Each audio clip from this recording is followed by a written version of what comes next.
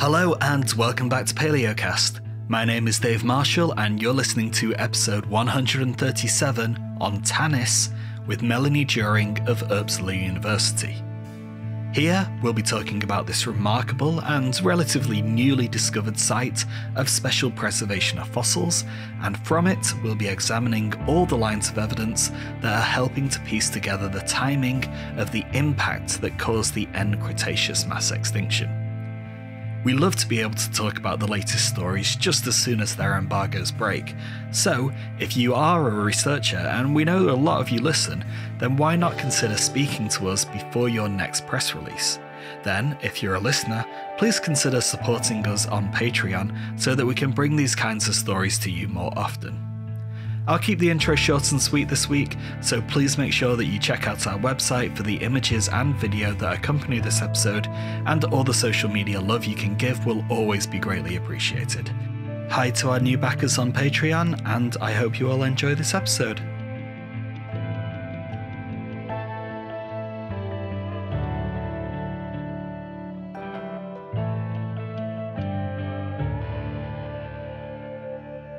Hi Melanie, thank you so much for coming on the show today.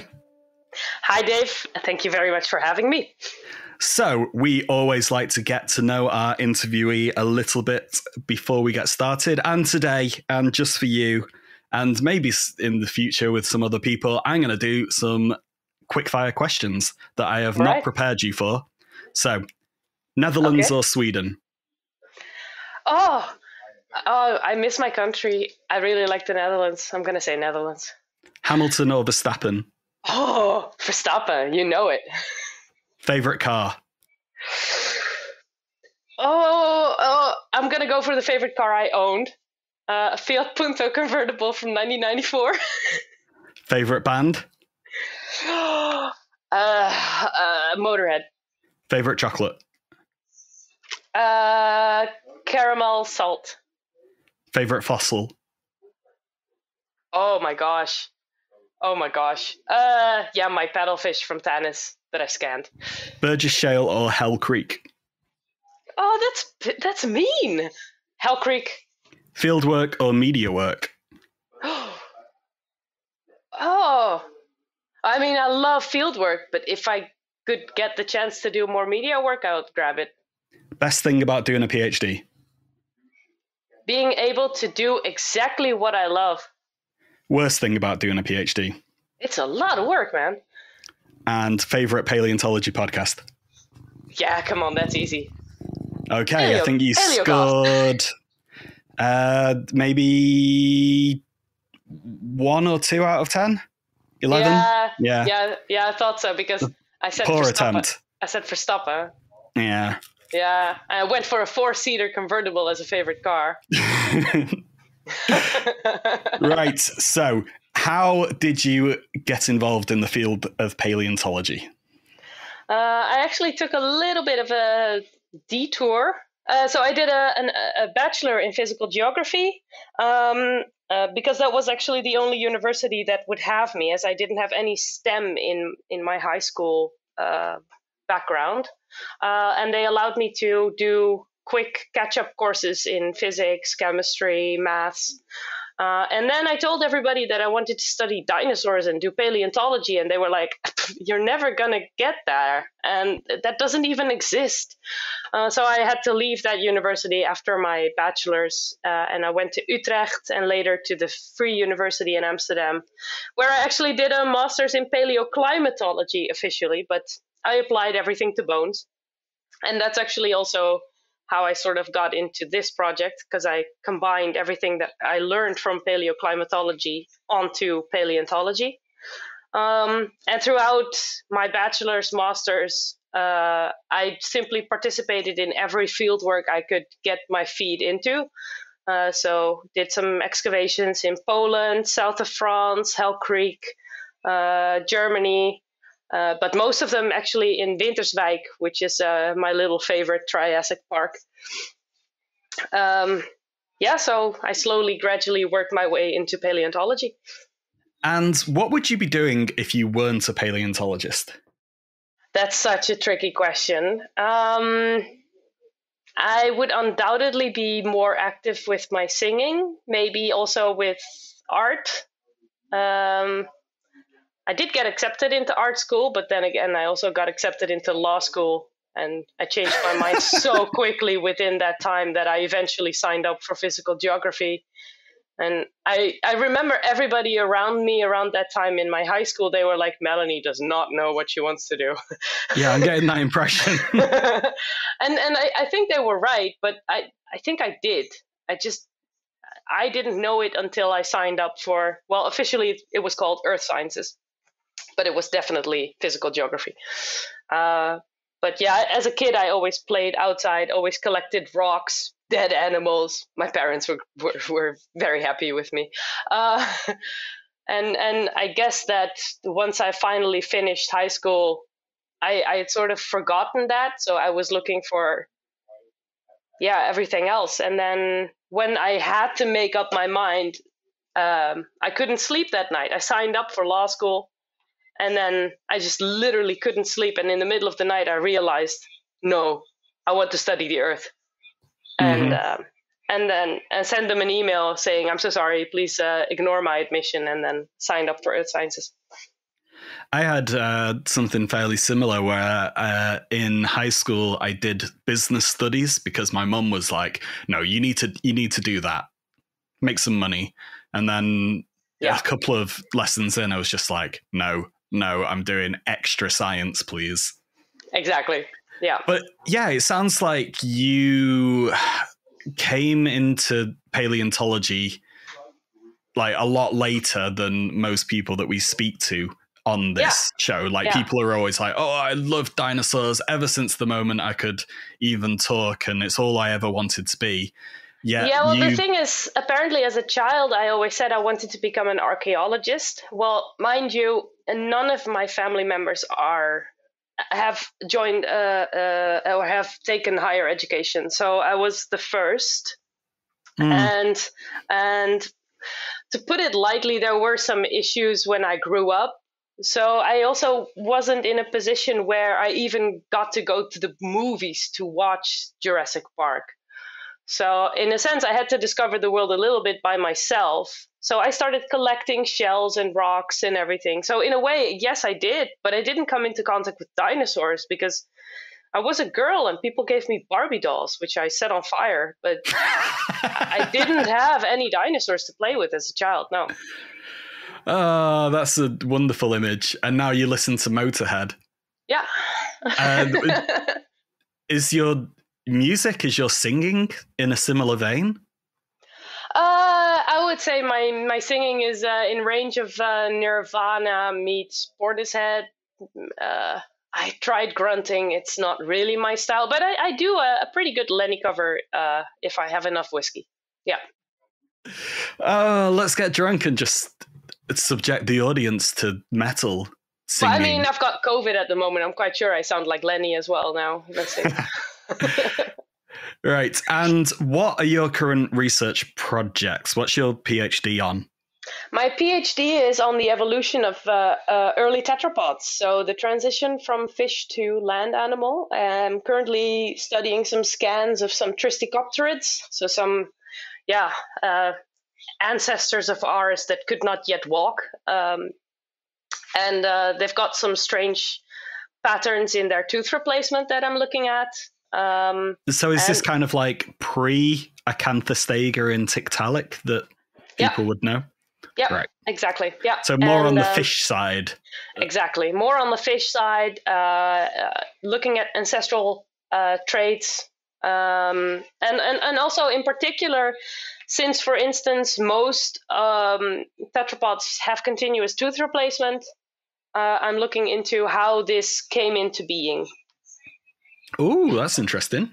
It is, if I find it, but we'll see. And because I work with a lot of synchrotron data, which is very time consuming because it requires segmentation, a part of my PhD is also devoted to trying to figure out ways to make this faster by using artificial intelligence and deep learning. So, yeah, that's the tough part, but I'm more than eager to see if I can make that all go a little bit faster. Yeah, when I'm thinking about segmenting and synchrotron data and all that stuff, I like to think that, if you see like a CT scan of a human brain, it's just kind of like a little slice through it. Mm-hmm. Now, if you remember about 2002 or something, there was all the rage for those 3D jigsaws that were kind of like discs. Yeah. And you put them together and you would make a 3D bust of Darth Vader's head or Cleopatra. Yeah. Or something like that. Yeah, exactly. That's kind of what it is, but like digitally. Yeah, it's a very nice description. Yeah, exactly. I wonder if you could actually make them. Could you 3D print a puzzle? Yeah, you could, of course. You could, or you could not. I mean, it depends if you have the printer. And the desire and the skills. Someone out there.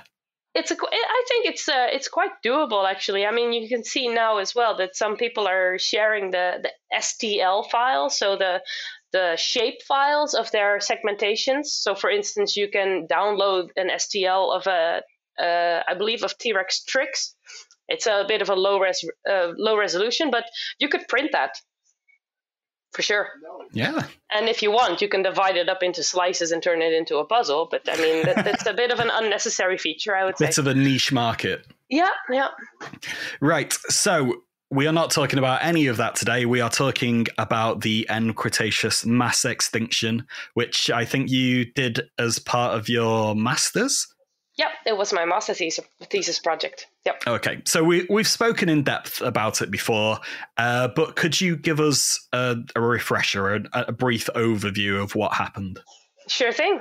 So at the end of the Cretaceous, while everything was going fine for life on Earth, of course you had the Deccan Traps volcanism, but all in all, it appears that life on Earth was absolutely thriving. And then suddenly, likely from the Oort cloud, a giant asteroid came in, it hit the Yucatan Peninsula, and caused the mass extinction of, well, quite specifically the dinosaurs, many marine reptiles, pterosaurs, ammonites, whereas mammals and birds actually came out just fine. And the impact caused, of course, a lot of Earth rock to also be shot out into space. And in particular, the heavy material from the meteorite itself, iridium, has been identified actually globally. So there's been a layer of all of this dust and debris settling down on Earth after the impact. And that's how we know that it was a meteorite that killed the dinosaurs. So yeah, there's a global layer of iridium and plenty of evidence for this all around the world. But then there's been a relatively new Lagerstätte, which is a site of special preservation in this instance, called Tanis. So where is it and how old is it? Well, Tanis is located in almost the extreme southwestern point of North Dakota. So if you have the square on the map, it's literally the low left corner. And Tanis is a river deposit where a Saiche entered, and I will explain that in a bit. And it is exactly 66 million years old. Okay. So what is a Saiche? Saiche? Mm-hmm. I don't even know how to pronounce it. I've actually heard Saiche once, so I could be wrong altogether by saying Saiche, but I've stuck to Saiche for so long now that it's hard to get rid of. Well, I've never heard the word until I read your paper and spoke to you. So what is it? How does it differ from a tsunami? And why have I, and presumably all of our listeners, not heard of it before? Well, a Saiche is I'll start with the similarity. A Saiche is a giant wave, like a tsunami is, with a potential tectonic origin. But a tsunami radiates outward from a single point, so from an earthquake in the ocean or against the ocean, and then moves very slowly across the ocean, which is why you often hear of tsunami warnings hours in advance. And a cyclone is also caused by tectonic disturbance, but on the continental plate. And it is often constricted to confined bodies of water. So if you have a lake on the continental plate, then you can best compare it to a pool during an earthquake. It just gets slushed sideways, back and forth, back and forth. And that's a cyclone. And the biggest difference is because the shock wave moves through the continental plate, the first shaking of the water can be almost instantaneous, whereas a tsunami would take hours to reach such a distance. Okay, so when the T-Rex in Jurassic Park is stomping around and the water starts shaking, that's kind of the same. You mean tiny cyclone in the cup? Tiny cyclone in the cup. You could call that a tiny cyclone in the cup, yes. Whereas if you were in a lake or a body of water and the T-Rex was stomping around in that, the waves from that would be more like a tsunami because they come directly. or like dive bombing in a pool. This is incredibly convoluted. I've made this more complicated than it needed to be. You have. I would just stick to the tiny cyclone in the cup and just end there. Yeah. I was trying to put in some pop culture references, make myself sound cool, hip and honestly, happy. I think the cyclone in the cup, that still works, but then afterwards it just gets a little confusing. Yes, quite. Anyway, now that we've cleared all that up and everyone knows exactly what it's about, you say that this deposit was formed in a river, so it's a cyclone in a river. Is that right? So what happened here is that roughly around 66 million years ago, the Western Interior Seaway, which used to be a seaway in the middle of North America, it was already starting to dry up a little bit. So there was no longer a connection to the Gulf of Mexico, but you had these remnant deposits of that. So you had shallow sea remnants in the middle of North America. And what likely happened is that one of these got blown into the Tanis River. So that was the cyclone. The cyclone was in the Western Interior Seaway moving upstream into the Tanis River.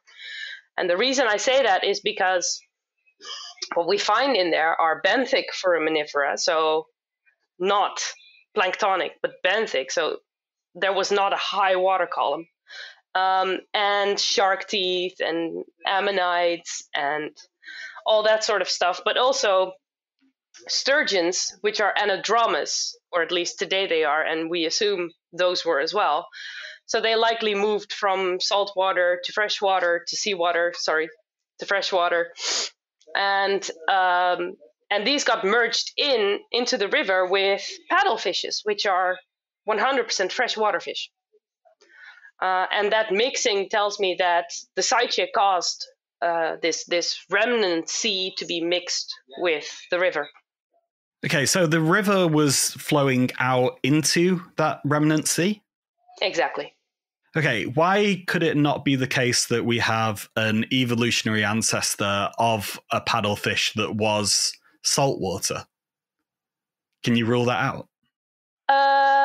Yes, I can, because I did oxygen isotope analysis on the bones of the paddlefish, and they don't show the variation that you would expect from either marine or migrating fish. Well, there we go. That's an emphatic answer. Okay.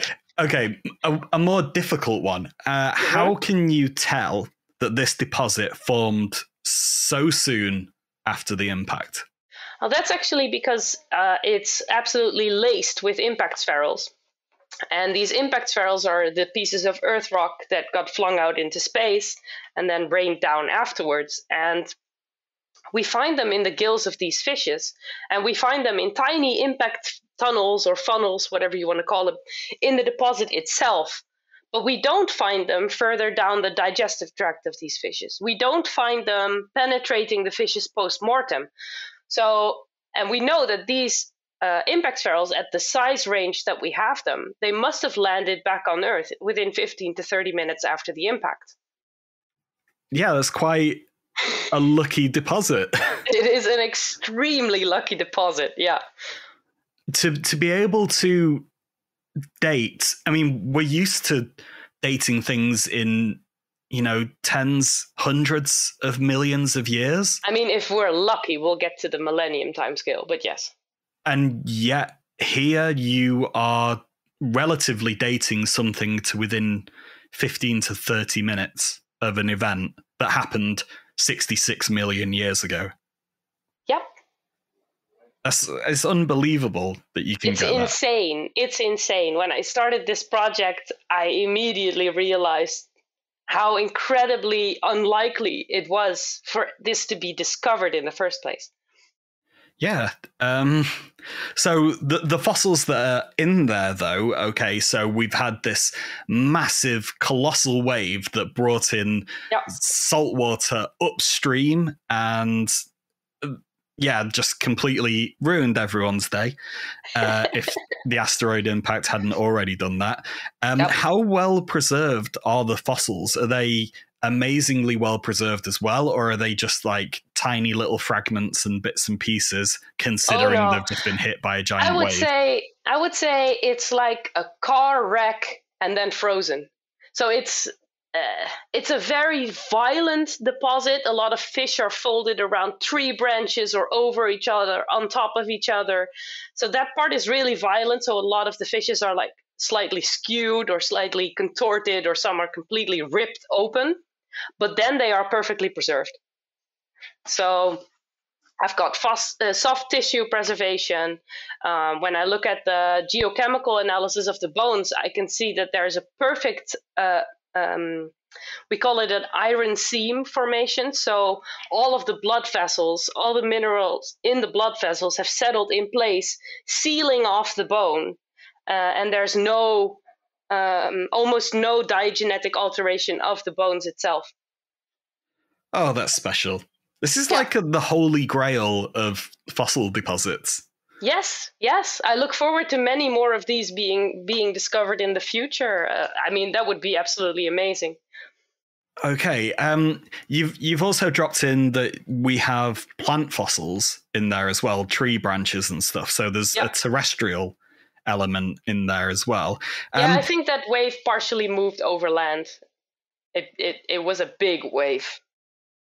Is there the potential for finding terrestrial animals? Might there be a bit of a dinosaur in there? Oh, yes, absolutely. I mean, when I excavated there was for certain a Triceratops just below the deposit. So I think that was probably already dead. So it got mostly moved by the deposit. But I mean, there's still, I would say, 30 to 60. It really sort of depends on how it moves inwards further. Square meters left to discover, and it has a thickness of roughly 2 meters. So I mean, there's so much potential for finding more specimens, for finding dinosaurs and whatnot. But so far, all the dinosaur material that I found were scattered teeth, and we all know that they just shed them in life. So I think the wave just brought them in. But that doesn't exclude the possibility of them also being caught in there. Okay, what's it actually like in the field? If you were to teleport us there right now, what would it look like? What would it be like?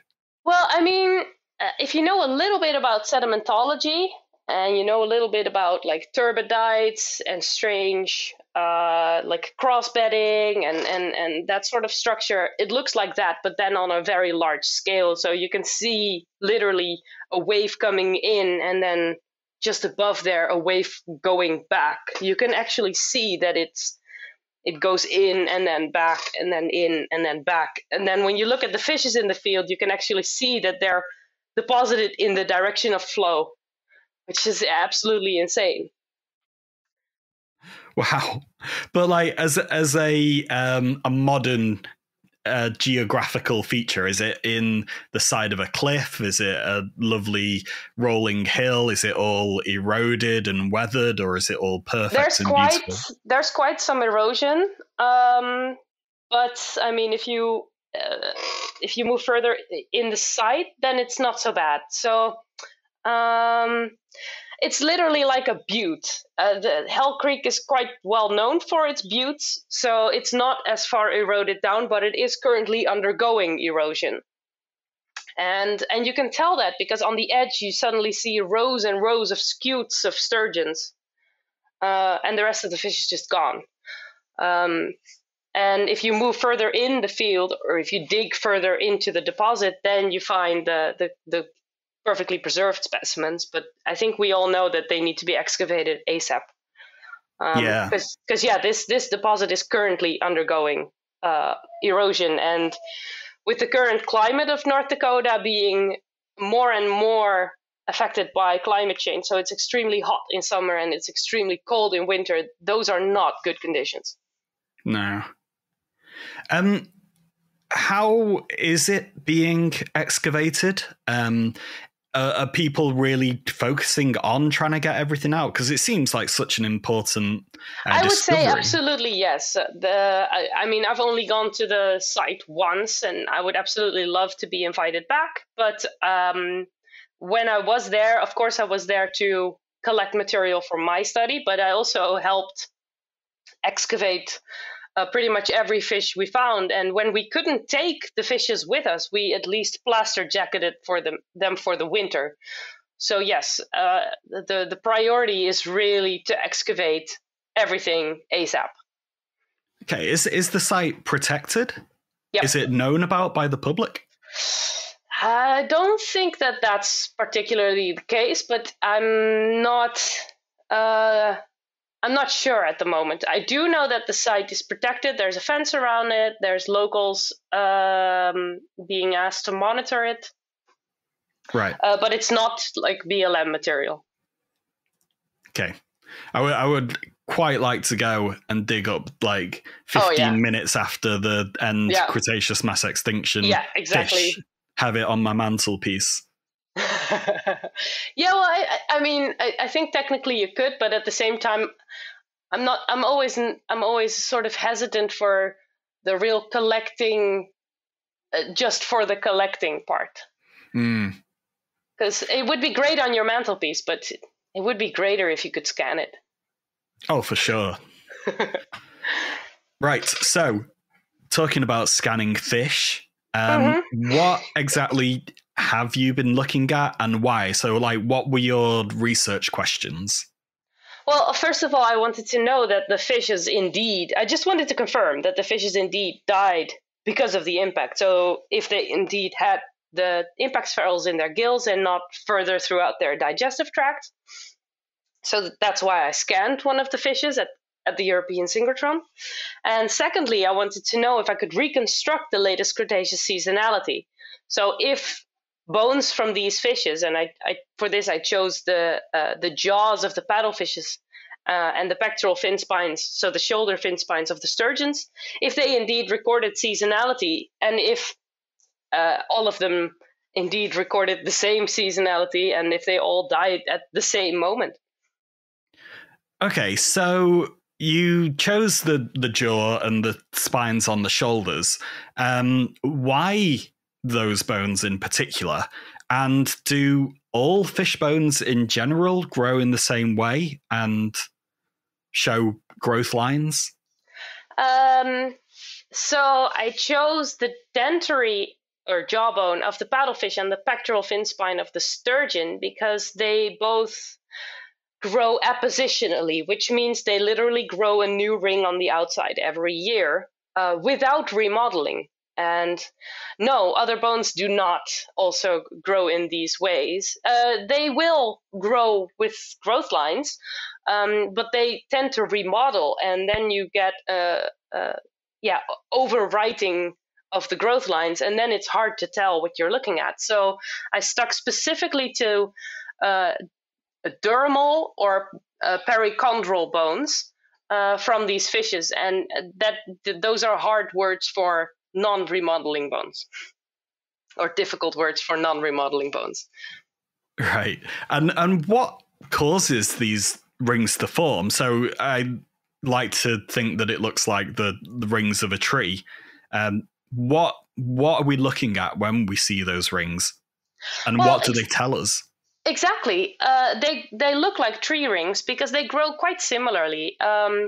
When a growth starts in a year, it actually at first looks like it stops. It's a bit confusing perhaps, but you have to imagine it like this. Before you can grow a new layer, you have to stop the old layer. So that's when the line of arrested growth, or lag, is formed.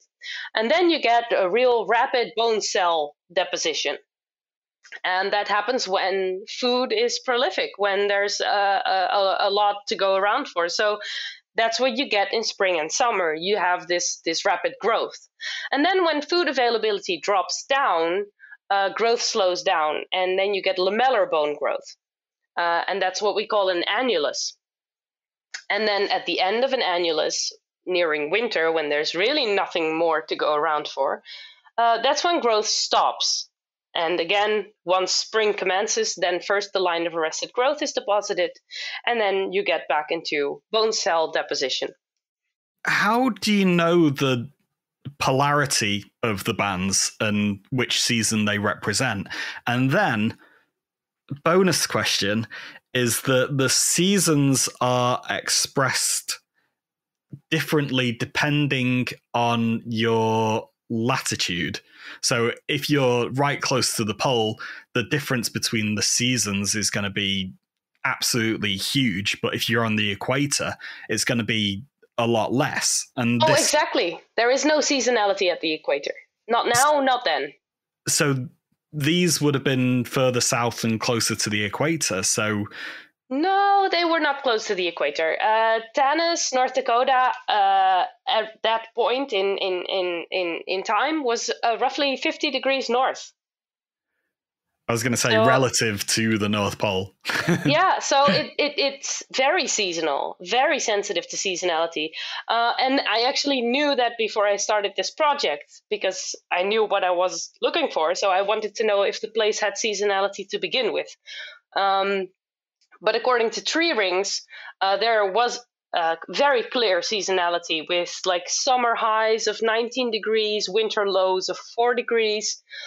So you've got this real variability in temperature and precipitation. So I knew that in advance. But yeah, the polarity of the bands, I love how you describe that, because many people look at the growth bands and say, oh, it's light, dark, light, dark, light, dark, light, dark. And then light is either summer or winter, and vice versa. But it's just not that simple. And that's actually also why I didn't look at color, because color here is just not your takeaway. It's really the microstructure. So the osteocyte lacunae, which are like the remnants of these bone cells that I talked about, they leave these very clear, almost star-shaped, interconnected patterns when the bone is growing. And when the bone growth is slowing down, you get this rapid concession of very narrow lines. And because I had a synchrotron scan, I didn't just have these lines, I actually had them as a plane. So they could be very easily identified. And that's actually also what helped, because especially the sturgeon pectoral fin spines, so these shoulder fin spines, they had quite a large muscle attachment because they were swimming with them. So you have all of these Sharpie's fibers obscuring the growth patterns if you just looked at a thin section. But if you then look at the synchrotron data, then you can see very clearly where the bone growth is highest and where the bone growth is lowest. And we even did a quantified analysis of the bone cell or osteocyte, if you want to call it, volume, and how they increased throughout the year in succession over multiple years in one of our paddlefishes. So yeah, we could tell very clearly, okay, many osteocytes was summer, few osteocytes was autumn, no or almost no osteocytes, but definitely clearly lamellar bone growth was autumn, and then when everything ceased, it was winter. Right. So before we look at what that exactly tells us about which season this all happened in, you also were looking at the chemistry of the bones. What were you looking at there, and what does the chemistry of the bones tell us? So at first I did micro X-ray fluorescent analysis on the bones. And I mostly did that because I wanted to make sure that the preservation was good. So I looked if there was any like silica leaching into the bone or any other elements from the sediment leaching into the bone or vice versa. And none of this had taken place. So that was very promising. And then I micro milled the bones, I cut some thick sections from it, and I micro milled them to do oxygen isotope analysis and carbon isotope analysis. We do them together, actually. And that was a very tough and mostly unsuccessful task because the sturgeon bones were far too curved. If you look at a sturgeon pectoral fin spine in cross-section, it's almost like an oak leaf. It has all of these very clear lobes. So every growth ring follows that lobed structure, and that's extremely difficult for the micromill to drill into because it just could not accept the curvature. So you kept drilling into the next growth mark, which is something you really don't want because then you're mixing and you're trying to collect the data from one season at a time. So that was not an option. The paddlefishes were a bit more successful.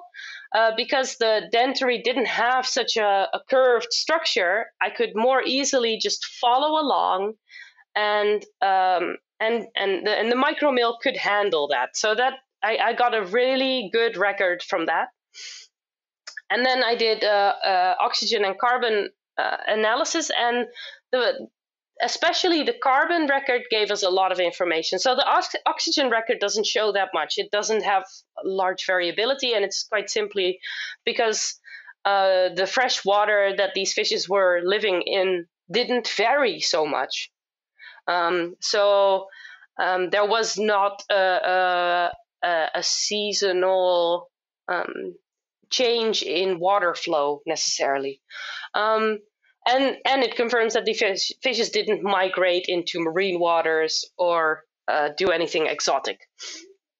And however, the carbon record, what it shows is, and I have to quickly explain that a little bit. So paddlefishes are filter feeders, and they feed on microorganisms. And if you look at that part of the food chain, what you see is that if they eat a lot, then the carbon-13, the heavier carbon, increases. And if they don't eat a lot, then the carbon-13 decreases relatively. So what we see is that when spring came, the carbon-13 was going up. When summer came, it was reaching its maximum. When autumn came, it was dropping down. And when it was winter, it was like at a minimum, because there was no consumption, so there was no increase in carbon-13. And from this one paddlefish, we have a perfect record showing, I believe, almost 7 years of increase and decrease of carbon-13. And because I know exactly where I micromilled it, I actually have screen captures of that with a scale bar, and I plotted that next to our histological interpretation. And you can clearly tell that when the bone cells increase, that's when carbon-13 increases. And when you reach a line of arrested growth, so literally winter, it's when carbon-13 is often at its lowest. That's incredible that you can see that. So just to run that through in my head, and please jump in to correct me wherever I am going to be wrong. So the micro milling is essentially just drilling into this bone, and then you've got something that looks at the different elements that are given off as you drill through. A mass spectrometer, but yes. No, not as I drill through it. I mean, I had to, so I drilled through it, then I collected the samples, then I had to use the microbalance to measure enough of the material to put into the mass spectrometer. And then in the mass spectrometer, you flush everything with helium so that there's no contamination from the air. And then finally, you measure the CO2 composition of that specimen. And that gives you the relative oxygen 16 versus 18 and the relative carbon 12 versus 13. So you milled through line by line, Yep. growth line by growth line. Yeah. Oh, that sounds like a lot of work. It was. Okay. I think the majority of my entire thesis was micromilling and weighing. And so then the oxygen isotope, that is a measure of, effectively, it's a proxy for how much water has been evaporated from the sea and then kept on land as ice. If you measure an oceanic record, yes, but I have a freshwater record, so it is a measure of precipitation and evaporation, yes, but not necessarily of ice. Oh, right, in my okay. case, yeah. It depends on what you measure. You can definitely use it for ice. I think it's more commonly used for ice, actually. But the basis of that is that the lighter isotope of oxygen is evaporated preferentially. Yep, and the heavier one rains down preferentially. Right, there we go. Yep. And then the carbon. That is a bit of a different structure. So in photosynthesis, what you see is that phytoplankton, for instance, they preferentially use carbon-12 because it's lighter to make sugar.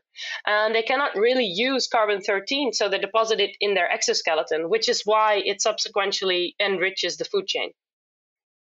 Okay, so the carbon-13 is heavier. And that's why it gets deposited in the exoskeleton, and that anybody who eats these microorganisms gets enriched in carbon-13 because they're eating those exoskeletons that are rich in carbon-13.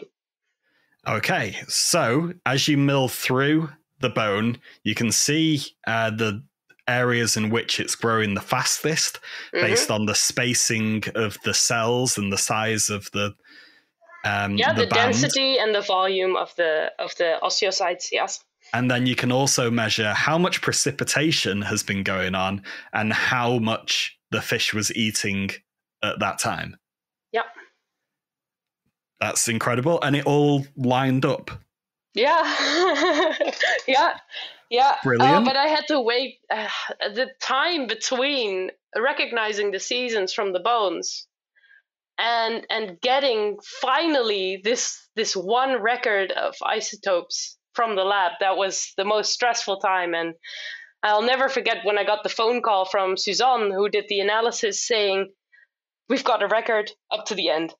And I don't even remember what I was doing, but I knew I wasn't at the lab, and I just jumped on my bike and went straight for the lab to see the results. Okay, yeah. And what were the results? Well, the results were that carbon isotopes were carbon-13 was just increasing after a winter. So after a low point.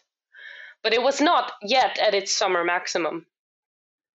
When you say that, is that the last ring? That's the last ring in all of your fish? Yeah. I mean, I could only do isotope analysis successfully in one fish. Okay. But I have the osteohistology of 6 fishes, and this carbon isotope record fit perfectly. Right, and every single one of them, it indicated that spring was when they all died. If you look at the histology of all of the fishes, then all of them confirm that it's spring when they died. And it's just the one isotopic record that further confirms that it was spring. Were there any unexpected results in any of this? Like, could you spot a fish that had a particularly bad summer, for instance, where it didn't eat as much as some of the others? They were there. I mean, you could tell that some of them didn't have great seasons, and some of them had like magnificent seasons that you were looking at it and being like, whoa, we're still in summer. Holy this is a big fish. But yeah, there was definitely some inter-specimen variability here. And in particular, I would say the paddlefish, I think like 3 or 4 summers before it died, had like a massive, amazing summer. And both the isotope record as well as the osteohistology have that very clearly. Okay, could you perform this kind of analysis on modern fishes? Has there been a precedent for doing that? And then how accurately, how sure can you be that your result is correct? I think you could.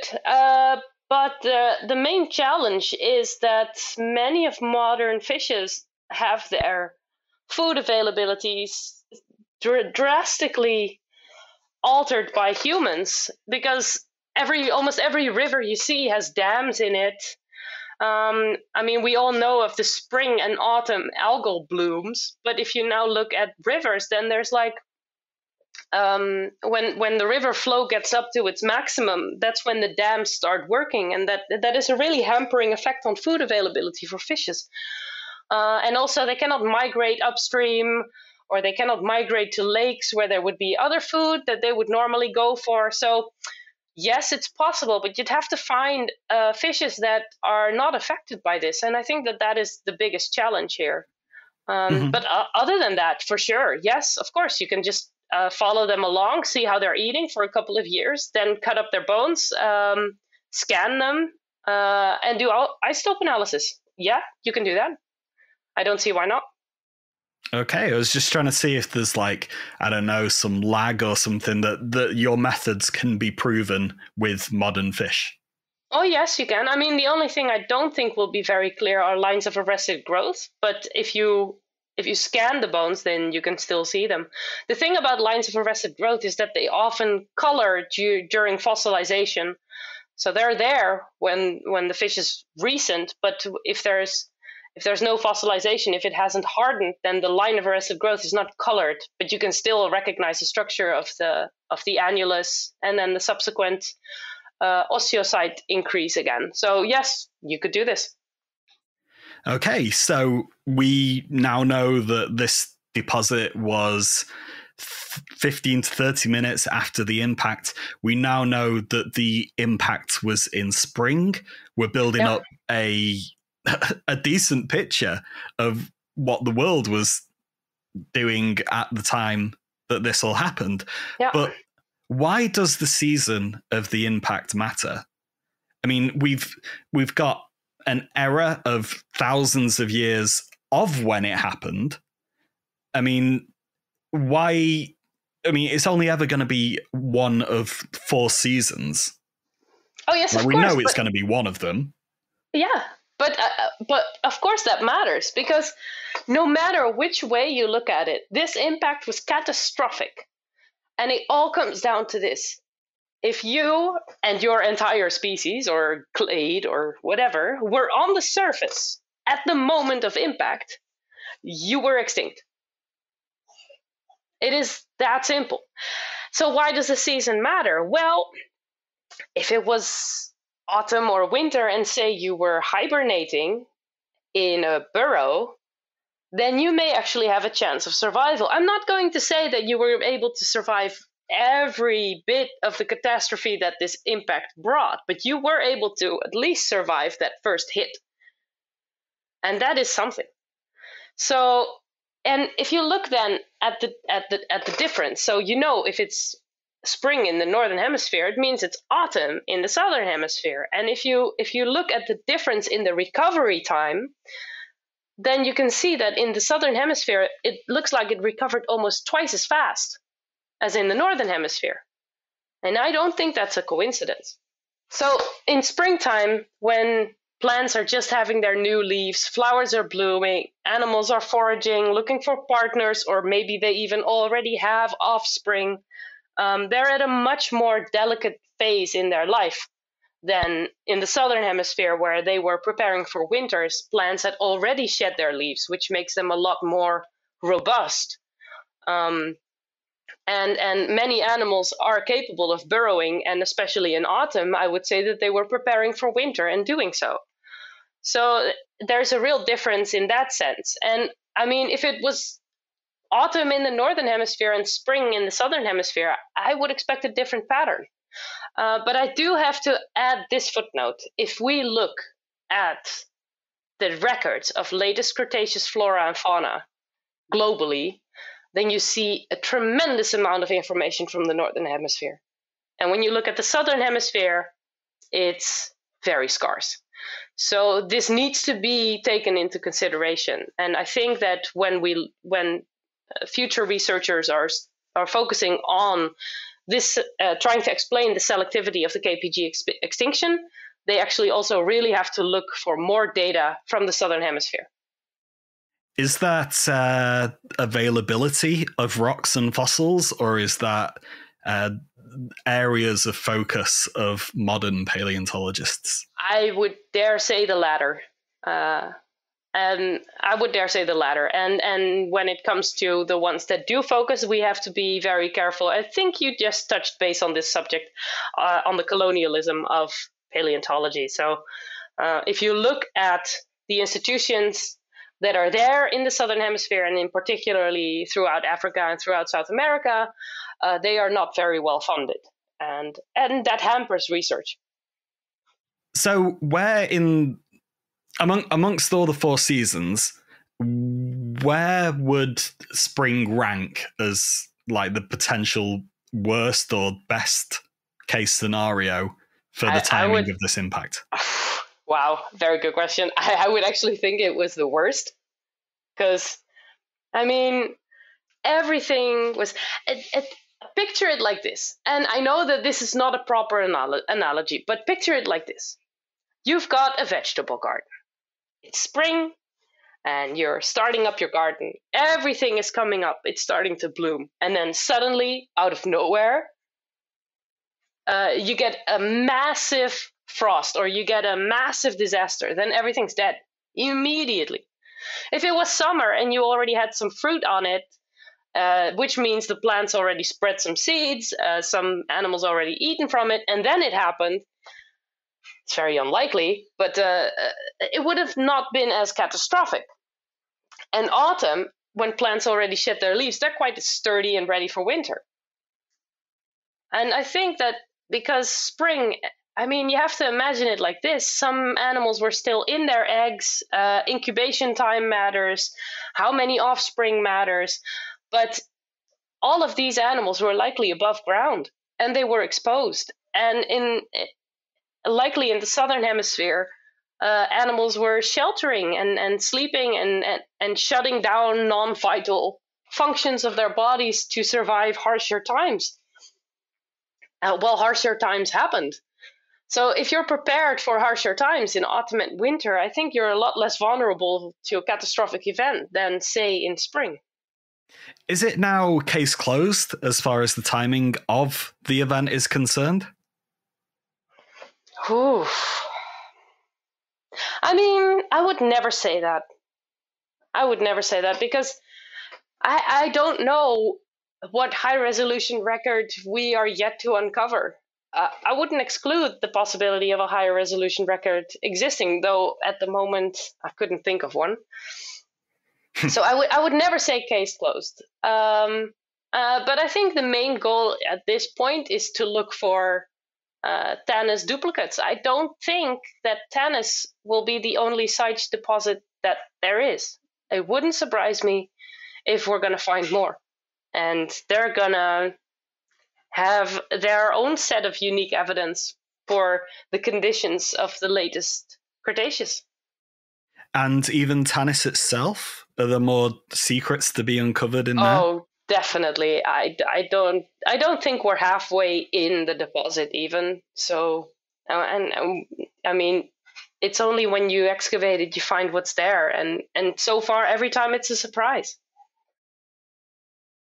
And you've found out that it happened in spring. That's an amazing result, but what relevance does it have? Can you use that to say anything about the modern world? Well, I think we're currently facing the 6th mass extinction, and although it doesn't move as fast as the end-Cretaceous extinction, it does put into perspective when life is at its most vulnerable. So yeah, I think it shed lights on the future mass extinctions.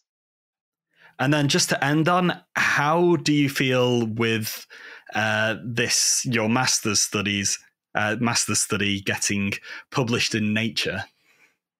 I couldn't even say dream come true, because I didn't think that this would ever be a possibility. I mean, I just wanted to find something amazing, which I did, of course. And of course, I wanted a nice grade because I wanted to get into a PhD program somewhere fancy. But no, I never dreamed of this. This is beyond belief. And I mean, I think like one of my supervisors actually kept saying, it's never going to get into Nature. It's never going to get into Nature. And I think that was not demotivational. I think he was just trying to keep me realistic, because most of whatever is submitted to Nature gets desk rejected within a week. So I was sort of braced for that.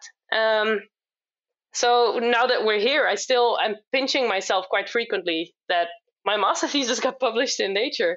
And I don't think I'll do that many times during my PhD, but at least I did it for my master thesis. So that's beyond belief. Oh, will it be the cover? I don't know. I submitted a painting. Your own one or Joshua's? Yeah, no, my own. Is that normal for a Nature submission? Just be like, here's my paper, and if you want it, this could be your front cover. Yeah, well, I figured I had to give it a go. I also submitted some nice cross-polar images of the bones, but yeah, I had to submit my own painting. I painted it actually in the weeks coming up to my master thesis defense to deal with the stress.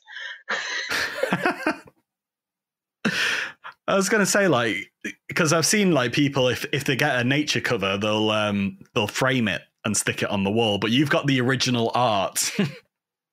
Yeah, actually, my mom does, and I told her she could stick it on her wall. And has she? I should ask her. Actually, I should ask her. It's quite a conversation piece, isn't it? And here's my daughter's Nature paper artwork. Well, I mean, she's an artist and a scientist. I mean, it could just be that it never makes it to the cover, and in that sense, she has to explain why there's a dead triceratops on a riverbank and a giant wave coming inwards with all of this glowing rocks from the sky. But yeah, no, I stored all of my stuff in the Netherlands in my mom's house. So I asked her to pull it out to take a proper picture of it so I could submit it. And then I told her, you can put it on the wall. Is that the one with Joshua? No. This is a separate one that I've not seen. Because I've submitted it to the cover, which means I need to keep it in hiding because the print won't be out until March 3rd. Ah, well, I feel not special. Well, if you want, I can share privately with you the picture of my painting. I will. Thanks. I will. Thanks. I will. Right. That's about everything then, I guess. Yeah. Unless there's anything we're missing. No, I don't think so. I'm going to have a press briefing, by the way. A press briefing? Yeah, with Nature. So they're inviting journalists for a press briefing on the 22nd. And what happens in that? Do you appear as a person? Yes, together with Tanis and Jeroen, so two of my co-authors. And we're going to sort of pitch our story to journalists, and then they're going to ask us questions. And they're going to publish their articles slightly moments after the Paleocast one releases. Exactly. You are going to be on point, of course. Yeah. And their articles wouldn't be as good as if we hadn't have prepped you with all this media experience. I think you're absolutely right. I know I am. So, yeah, you're welcome. You're welcome. Yeah, thanks so much, Dave. Right. Well, thank you very much for coming on the show today. Well, thank you very much again for having me. It was a great experience. Paleocast was brought to you by Dave Marshall and Liz Martin Silverstone, with contributions from Tom Fletcher, Vish Venkat, and Elsa Pancharoli. Music was composed by Patrick Kendall Smith. Paleocast was made possible by funding from the Paleontological Society and the Paleontological Association, but the show now relies on funding from you, the listeners. So, if you've liked this episode, please consider donating, and thanks to everyone that's helped out so far. Please visit paleocast.com for the supplementary material to this episode and for our archive of past programs, and follow us across social media platforms to get all the latest news. Finally, if you enjoy our podcast, then please explore all of our video content on YouTube and follow our other projects, the Virtual Natural History Museum and the Paleocast Gaming Network.